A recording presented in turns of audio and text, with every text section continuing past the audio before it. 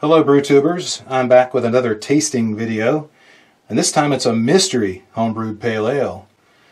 And the inspiration for this comes from a BrewTuber I follow in Australia called Basic Homebrew, and in July 2021 he did a mystery beer tasting.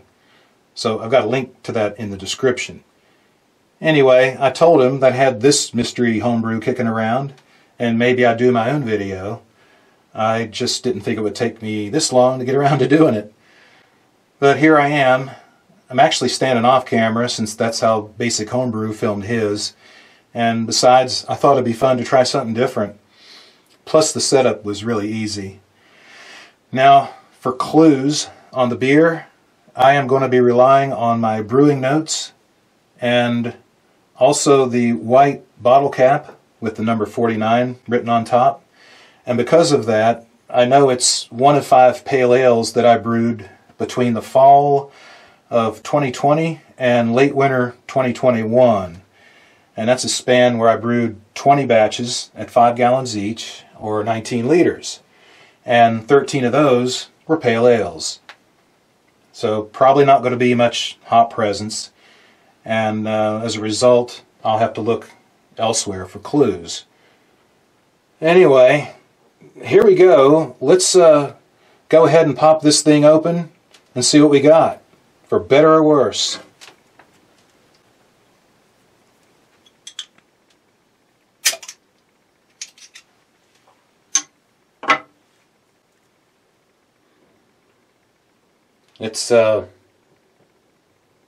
It's lively, I can tell you that much. There's a foam cap right here.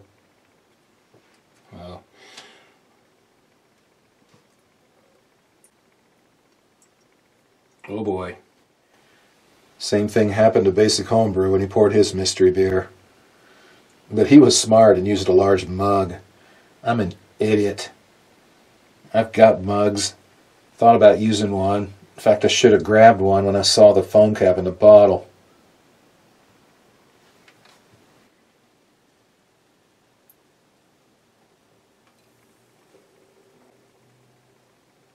Yeah. Let's just let that sit there for a second and settle down. I'm going to go get another glass. So, let's do the overflow here.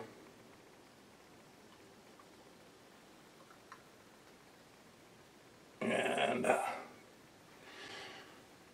that'll be good enough.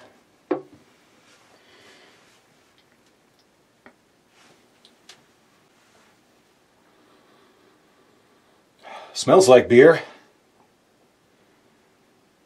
I think I know exactly what this is. I'm not going to try to guess at this point. As you would expect, it is crystal clear. You know, after that much time, it should be. Again, it's got quite a bit of carbonation. That's something else, man. I don't much want to dive into that yet. So we'll just, we'll come back in a few minutes when it's died down. Okay, this foam's died down some. Let me set that over there. So let's get a little bit of the aroma.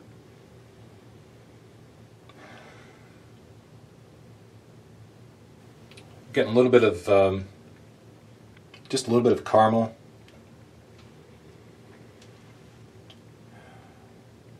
A hint of sweetness.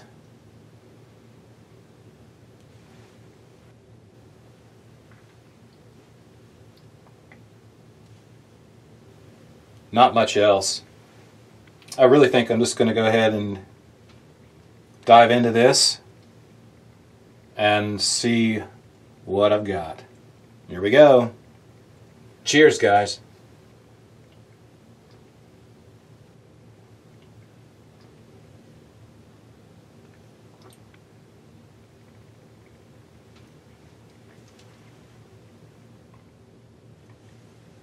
I'm getting biscuit and like a hint of tea.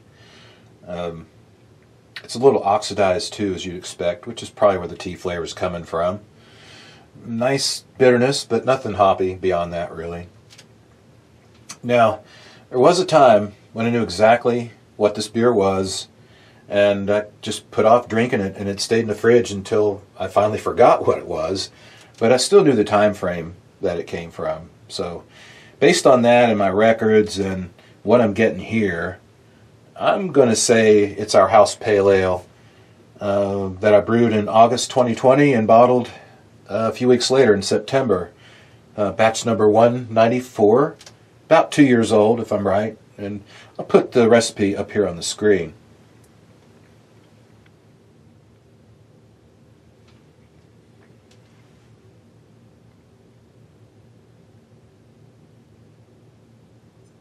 I can't say that I'm 100% sure on this, since 3 out of every 4 beers I brewed in that period were pale ales, but I have made an honest guess here.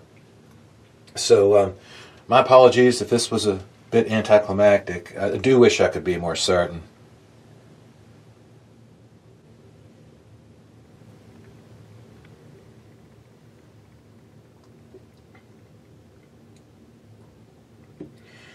All right then. Now, if you don't already know, Basic Homebrew has another channel called Basic Stealth Camping, and it's great. I've watched all of his videos and always learned something new, and I put a link to that in the description as well. So, big shout out to Basic Homebrew, Basic Stealth Camping, and thank you very much for giving me the inspiration to do this video. Cheers, mate.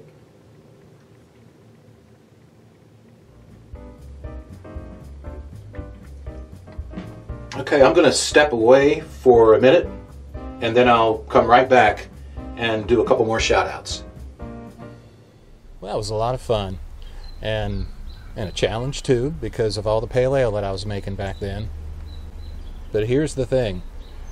In my brewing journal, there are little gaps in some of the bottling notes for that time frame. And I don't know why. I mean, even the bottle cap, I only wrote the number 49. Not enough information.